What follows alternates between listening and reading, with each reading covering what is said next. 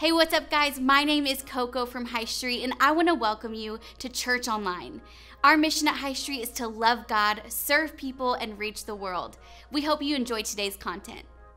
One of the things that, I don't know if you're like me, I've had to say sorry a lot of times in my life for a variety of reasons, but we like it when somebody forgives us, right? And I always think back, I just recently transitioned to working here at the church full time, but I was a elementary school PE teacher, and so I made a mistake one day, and I had, it was a third grade class, I had these boys in there, Jasper and Bo. They're awesome, they're great guys, and so these third graders, they're playing a game, and it's called Battle Pin. And what it is you can't play dodgeball in school anymore, so you try and play everything that's kind of like it, but not really it. And you guys might be sitting out there looking at me like, oh, he looks like an average athlete. But to a third grader, I'm Patrick Mahomes, okay? I need you to understand that. And so I would get a little bit carried away sometimes. And we're playing Battle Pin, and you're throwing these gator skin, these like rubber-coated balls across the gym. And I was chucking them because I got caught up in the moment a little bit. And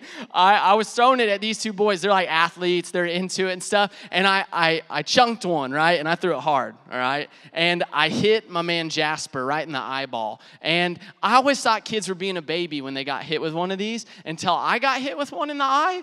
And it does not feel good. And so I nailed Jasper in the face with it. And man, I feel terrible. My heart sinks. I'm like, I got a wife and a kid at home. I can't lose my job, right? I can't be getting sued out here. And so I'm immediately like, my mind goes to worse. Like, that's it. It was a good run of teaching, but, see you later. I'm telling my coworkers goodbye. But Jasper, when I walked up to him, like he was crying, he's upset, but he forgave me. And I'll never forget that. Like, I bought him a bag of chips at lunch. I was like, here you go, buddy. Everything's good now. I almost blinded you for the rest of your life, but I bought you a bag of Ruffles, so it's okay. But I'll never forget, like, the forgiveness of a child. And that really, like, just stuck with me a whole lot. And it doesn't matter what you've done. Maybe it's something jokingly like that isn't that serious, could have been serious, but isn't that serious. Or maybe you've done something before and you've had to ask for forgiveness, and it just felt good that somebody forgave you for what you did. And that is something that we all long for. But I see something that's happening in our culture, and it's not with one group of people, it's with everybody. It's our tendency, I think, as sinful human people, is that when somebody makes a mistake, when somebody messes up, when someone has done something in their past, we label them as their mistake. There is no opportunity for reconciliation, no matter what the condition is of their heart. And let me be honest, like, when you make a mistake, there are consequences to that. And there should be. That's a biblical principle. But the issue is sometimes people have a repentant heart in a situation. We go, no. You messed that up, and so that's who you are for the rest of your life. No opportunity for reconciliation, no opportunity, and what we do is we cancel them. We cancel them, and we silence them, and we label that person, and they'll never, ever change. That's who they are. And we cancel them. In the age of social media, this is what it could look like, is you just unfollow them. Maybe you've been there, and I think our natural tendency is like, I don't do that. I'm not a part of cancel culture. But did you know that every time we look at somebody and we give up on them and we don't see them as the way that God created them, we've canceled them. In our mind, we've said, nope, no opportunity for reconciliation. They'll never change. They'll never be different. I was listening to sports talk radio on the way as I was driving back to church this afternoon, and I was listening to a guy that I listen to all the time, and he was talking about Trevor Lawrence, who's one of the quarterbacks at Clemson. I love Clemson football. Dabo Swinney, I think he's awesome. He's going to be a first-round draft pick, and he's a guy of faith. Trevor Lawrence is someone who loves God, and this sportscaster was really poking fun at his faith. And he admittedly said, I'm being sarcastic towards his religion and what he believes in. And my initial thought is like, man, I want to shut that off. I don't want to listen to that. And let me be clear, like, I think that's okay. I don't have to listen to that. But you know what? As I was thinking through this message, and I'm like, man, I'm getting ready to preach on this, my natural inclination was not to pray for this man. This is a guy that was speaking about him that is clearly lost, clearly doesn't understand the hope that Trevor Lawrence has in a Savior and a Creator. And my initial thought was like, I'm just going to turn it off. And I did. But then I kind of had this Holy Spirit moment like, I'm going to take a moment and pray for him, though. Because he clearly doesn't understand the hope of the gospel. And so I realized that even in myself, even in us, that we're all a part of that when we give up on somebody. Maybe it's you canceled yourself. You've given up on yourself. And the thing is culture might be saying, hey, we're going to cancel people. Jesus came to cancel our sins. Culture might say, hey, we're going to give up on that person. That person will always be you name it. Whatever they are, that's who they are. That's their label. That's who they'll always be. But Jesus says, no. That's a child that I created, and I can forgive them of their sin. And so where culture wants to cancel people, Jesus wants to cancel sin. And this is kind of a theme that we see develop in Colossians chapter 2. And so Jared talked about, again, last week, being rooted and built up in who Christ is. And in verse 8 of chapter 2, it says this. This is Paul speaking, who was a leader in the early church. He wrote most of the New Testament. It was a guy who was completely against God, then completely for him, had a Damascus Road experience, and completely had his life changed around. Where he was an enemy of the cross, now he's one of the greatest Christian missionaries of all time, and so committed and so rooted in who Christ was. And this is what he's saying to a group of people. He says in verse 8, he says, see to it that no one takes you captive by philosophy and empty deceit, according to human tradition, according to the elemental spirits of the world, and not according to Christ. He's saying, hey, don't be taken captive. Don't let your thoughts run with, you know where it says elemental spirits, another way you could say that, another translation would be elementary principles. Don't take the elementary principles. Don't take what culture is saying, what philosophy says, what these empty thought trains of deceit are. Don't follow that. Be rooted in who Christ is and his train of thought. That's the way that we should be thinking. That's the way we were designed to think. And if we're believers, that's the way that we ought to think, is that we ought to be rooted and established in who Christ is. Not being carried on with what culture tells us, but being carried on with who Christ is. And this is Paul's statement in verse 8. And in the following verses, as we go down, we really see Paul lay a picture out of why we should follow this. Of why. Why should we follow Christ? Why should we not give way to the thoughts of the world, but we should give thought to who Christ is? Why should we do that? In verse 9 it says, for in him the fullness of deity dwells bodily, and you have been filled in him who is the head of all rule and authority. In Jesus, the whole fullness of deity dwells bodily. Here's the deal. There's a lot of people out there that think like, yeah, Jesus is a good person. I'm cool with that. Like, if you want to have your thing with Jesus, that's awesome. But the deal is Jesus was either who he said he was, the Son of God, the Son of Man, or he was an absolute lunatic, crazy. You shouldn't even consider what he said because he claimed to be the Son of God. So it's either one or the other. And what Paul is saying is he's saying, hey, listen, Jesus was both fully man and fully God. God in the flesh came to this world to save us of our sins.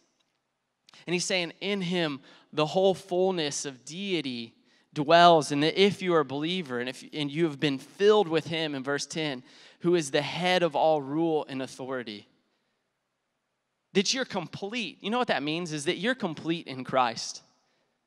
You're completely complete in Christ. That when he fills you up, that's life as you're supposed to live it. That he's the only one that can come in and fill that void and that gap that exists in your life.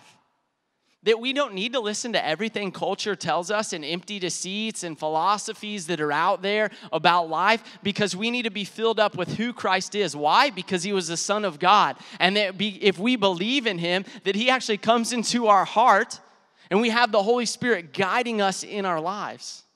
That's an incredible truth. In verse 11, it says, I'm going to read this. And sometimes there's some things in the Bible that you get to and you're like, God, really? Like, I have a question for God when I get to heaven, all right? And that question is like, why is circumcision such a popular thing? Like, why do we see that in Scripture all the time? You could have picked anything else, God, and you picked this. And let me tell you, I just had a son a couple weeks ago. It's not a pretty sight. I'm just going to be honest with you. And I have that question for God. I'm not joking with you. I legitimately am like, God, Why? Let's read this and then we'll break it down. And you're going to see this beautiful depiction of the gospel from what Paul is saying right here. And so in verse 11, it says, in him, in Jesus, also you were circumcised with a circumcision made without hands by putting off the body of the flesh by the circumcision of Christ, having been buried with him in baptism, in which you were also raised with him through faith in the powerful working of God who raised him from the dead. All right, let's break this down a little bit. Paul is writing to a group of people who understood the significance of what circumcision was. And so if we go back into the Old Testament in the Bible, right, the Old Testament, before Jesus was on the scene, what we see happen in the book of Genesis, I would suggest if you want to know more about this, reading through Genesis chapter 12 and Genesis chapter 17, and you can kind of get to see, just read the whole book of Genesis, how about? You read the whole book of Genesis, you're going to start to see some of this theme develop. And so what had happened is God had a man named Abraham, and for whatever reason, God chose Abraham, and he told Abraham, it's called the Abrahamic covenant. God told Abraham, hey, listen, I'm going to take you. You're going to lead a group of people. You're going to be in charge of a group of people that are going to grow in multitude, in number, and one day I'm going to bless the whole world through you. And so we see that God, in the Old Testament, he chooses this specific group of people for a very special purpose. Why did he choose them? I don't know, but he did. And he makes this covenant with Abraham. And this is what happens is God tells him, that's in Genesis chapter 12, but in Genesis chapter 17, what we see is God said, hey, here's the way you're going to be recognized. This special group of people, this Israelite people, these Jewish people, here's how you're going to be known. Here's how you're going to identify with me. That all of the males who are part of your tribe, all of the males who are part of your people, they will be circumcised. They will undergo this physical act, this outward demonstration to show this covenant that they belong to. And so that's why circumcision existed. Why did God use that? I don't know, but that's what happened.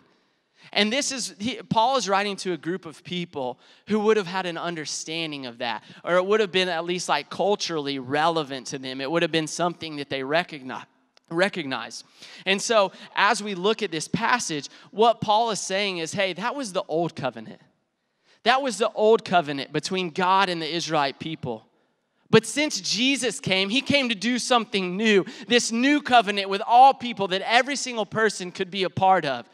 And what Paul is saying here is, listen, your own flesh, the sinful nature of your own humanity was circumcised, was removed through who Christ was.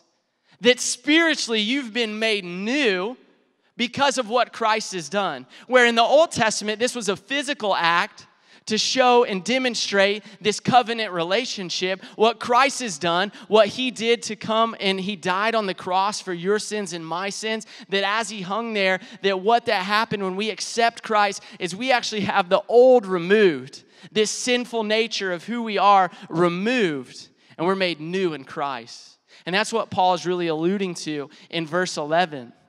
And in verse 12, we see it says, having been buried with him in baptism, having been buried with Jesus in baptism, in which you were also raised with him through faith in the powerful working of God, who raised him from the dead. That baptism, what that is, here's the deal. If you've never been baptized before, it's so funny to see that in the New Testament, baptism is spoken about in a way that it's like, no doubt you do it. All throughout, like go read Romans chapter 6. And Paul speaks about the act of baptism as a thing that this, as a Christ follower, is something you do. What is baptism? It's being submersed underwater and raised back out of it. Why? Because it's a representation of the gospel. That Jesus was killed on a cross. He was buried in a tomb. He was placed in a tomb. And 3 days later, he raised to walk again. That he was resurrected. That's what we celebrate every Easter. That when we engage in baptism, this outward demonstration of an inward transformation in our heart, that this is something as a believer, if you've never done, this does not lead to salvation. Baptism does not save you. But what it does do is it's saying to everybody that, listen, there was something in me that was wrong, right? Verse 12, there was this sinful nature in me, but Jesus came And he removed that from me. And I've been raised to walk in a new life because of that. And so I want to encourage you, if you're in here today, I talk with people a lot of times about baptism. And it's like this thing we want to resist. Here at High Street, we bring out this thing. We show a video, your testimony. And it's an awesome opportunity for you to share what Jesus has done in your life. And the thing that people misunderstand a lot of times is baptism is not about you. It's about what Jesus has done in you. It's not about you, it's about what Jesus has done in you and telling that. It's a step of obedience. So some of you are in here tonight and you're like, I want to grow spiritually. I would ask you, have you ever taken that step that is clearly laid out in the New Testament, in Scripture, that as a believer, that as you choose to follow Jesus, that you engage in baptism? And Paul speaks about it in this way. But isn't that a beautiful depiction, right? We have this circumcision of our spiritual flesh, of our sinful nature, that Jesus has removed that. And that we get to share in what Christ has done on the cross. That like when we engage in baptism, that's actually a representation. It's like, hey, we share in what Christ did for us. That's pretty amazing and pretty awesome and pretty powerful that that Paul says that in this way. And moving on in verse 13, it says, and you were dead in your trespasses and the uncircumcision of your flesh, God made alive together with him, having forgiven us all of our trespasses by canceling the record of debt that stood against us with its legal demands. This he set aside, nailing it to the cross. He disarmed the rulers and authorities and put them to open shame by triumphing over them in him. That you were literally dead in your trespasses. You were literally dead in your trespasses. But because Jesus came, you've been freed from that. And I want to sit here for just a second. You're going to be out here for a while, man. Thanks for coming up. I'm ahead of time. Okay, I'm good. But this is a beautiful depiction of like we were dead spiritually. And now we've been made alive with Christ. And as we look at this thing like a debt, the debt of our sin, the legal demands. I always think of this whenever I went to buy a house for the first time with my wife. And you go and shout out to my guy, Derek Cheney over at Mid-Missouri Bank. He hooked me up with a home loan. He told me how much money I could actually get to buy a house. I'm like, hold up, did you? My wife wasn't even working at this time. Like, did you hear me like say how much I made and you're saying I can have how much? I was like, I'm about to be on MTV Cribs if I get that much money here. So I thought about it for a second, and then I'm like, that amount of debt would absolutely choke and crush my family. If we bought a house that put us that much in debt, we would never be able to pay that back. Not without, killing ourselves to do so. And I think finances are a powerful thing because financial debt, the strain that you see from that, and the strain that you've ever felt of having credit card debt or whatever it may be, like the stress of that, that's that debt. But our sin debt is way worse than that. That our sin debt is far worse than we ever thought that would be. That we have this debt against us. And here's what I'm sure that there's someone in here tonight. And you've been walking around in emptiness and brokenness, and you're trying to figure things out, but you're like, I feel this heaviness, this sense of there is this weight on my life, this sense of there is this just burden on my soul, on my spiritual being that I can't even describe. I would ask you, have you ever trusted in Jesus to remove the legal demands of your sin? Did you know that God is holy, that he cannot know your sin, that he cannot be a part of it? And so the legal demands of your sin are separation from God. Your sin separates you from God. But Jesus came. What does it say right here? That he canceled the record of debt that stood against us with its legal demands. This he set aside, nailing it to the cross. And so my question to you today is, if you're in here tonight and you've never accepted Jesus, well, no wonder you're walking around with this burden and this shame that you feel. because you never trusted in him to remove that and to nail it to the cross. And here's what I know happens as well. For those of you who say, I have a relationship with Jesus, here's what Satan wants for you. He doesn't want you to know that your sin has been nailed to the cross. He didn't want Bryn to know that her sin had been nailed to the cross. He wanted her to stay in shame, in isolation, and hiding from it. That's what he wants for your life. That he doesn't want you to live, that your sin and your debt has been forgiven. And I struggle sometimes as a believer to truly stop and believe that Jesus actually nailed my sin to the cross. Even this week as I prepared to do this, as I prepared for this message, Saturday night we were hanging out at our house and I was out back with my daughter and I left her on the trampoline by herself. Not a great parenting move. I'll be the first to admit that. I didn't think it was that bad, and as I thought through it, it probably wasn't good. I was outside, so give me a break. I was picking up some sticks that had fallen, and I'm stacking them up in the backyard, and my wife comes out. And she's not yelling at me, but she's mom talking to me, all right? You guys know what I mean? She's mom talking to me. I'm like, hold up. And what happened in that moment is I'm out. My neighbors were outside, and I was afraid that they could hear what was happening. And I mouthed something to her that was so inappropriate, and immediately I'm like, why did I just say that to her? Like, I'm supposed to be a pastor. I'm supposed to be someone that helps people spiritually, and I just said that to my wife. And that night and the next day, I just kept thinking like, Jesus, like, can you really cancel that? Can you really cancel that? And in that moment of weakness, that mistake I made, I'm like, God, I almost felt like, God, why would you even want to cancel that? Why would you even want to take that away? I felt like such a failure, a phony, a fraud, a fake. And it was very hard for me to sit there and believe, but Jesus, like you died for that. You were nailed to the cross for that sin, that you came to cancel that sin. And it's a hard thing to believe sometimes. And you might be sitting here, and whether you've ever accepted Christ or not, you might be thinking, Logan, if you only knew. Listen, I've logged too many hours watching pornography. Like, there's nothing that can be done with me. Jesus can cancel that. Jesus has canceled that. I've had sex with 1 guy, 2 guys, 3 guys, 4 guys, 5 guys. I've been in a homosexual relationship before. God, Jesus can't cancel that. He can. I've struggled with lying. Maybe you're someone in your past, you just lied over and over again about silly things and dumb things, but next thing you knew, you were lying about every single thing that happened, making up achievements, making up how much money you made, making up stories that weren't true. And Jesus says, I can cancel that.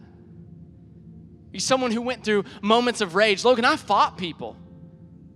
You don't understand, I physically hurt people. Jesus says, I can cancel that. No, you don't understand, I slandered somebody and I gossiped about them and I said the worst thing possible about them. And I hurt them so deeply with my words. How can I ever overcome that? Jesus came to cancel that. But I struggle. It's hard for me not to drink. But that one time at a party, I took that pill. I did this. Jesus said, I can cancel that. I came to nail that to the cross. I came to forgive you of that.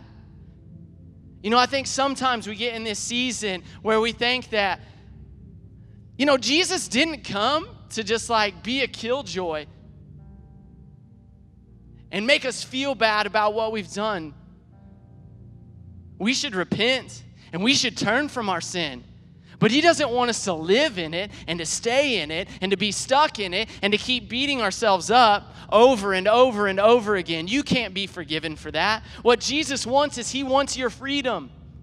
And I think we miss that piece of the gospel sometimes, especially in the Midwest. Is that Jesus wants your freedom from sin. That is his heart. That is his mission, that he canceled your sin debt tomorrow, a week from now, 2 weeks from now, 10 years from now, 20 years from now. Your sin has been canceled. It's been paid for. It's done. It's finished. It's over. And that every time when we fail and we make mistakes, what we need to do is not run from God, but run to God. We don't need to run from God, but we need to run to him and allow him to forgive us of what we've done, that he can cancel that.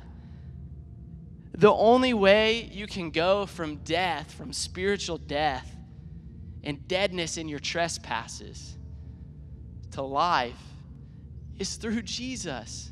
He's the only one who can cancel your debt. That's it.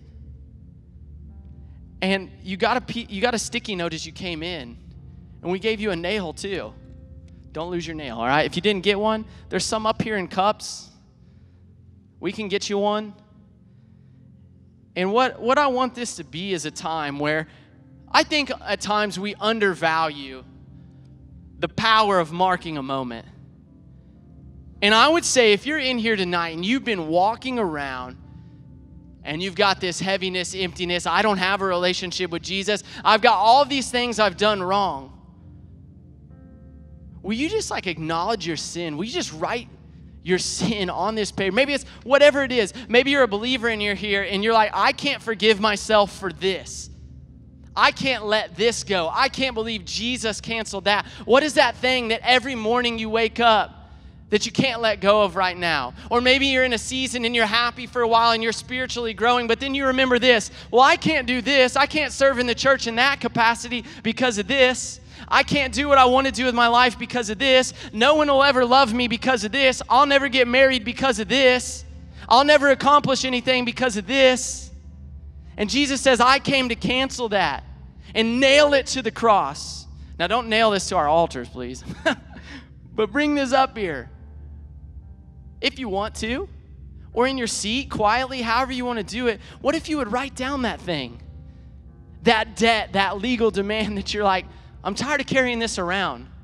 And you have an opportunity to walk out of here lighter. You have an opportunity to walk out of here forgiven and a mode of repentance. That Jesus came to nail the worst of our sins on the cross. And he wants to provide you that hope. And so what I'm going to ask you to do is to bow your head right now. You can keep your eyes open if you want. And just really take a moment and sit in that moment of what's that thing I'm not giving up? Am I having a problem with that right now? Have I ever had a moment where I've just acknowledged my own sinfulness, my own struggle? Don't walk out of here with that. That if you're feeling something churning up inside of you and stirring up inside of you, that is not because you just got an emotional pep talk.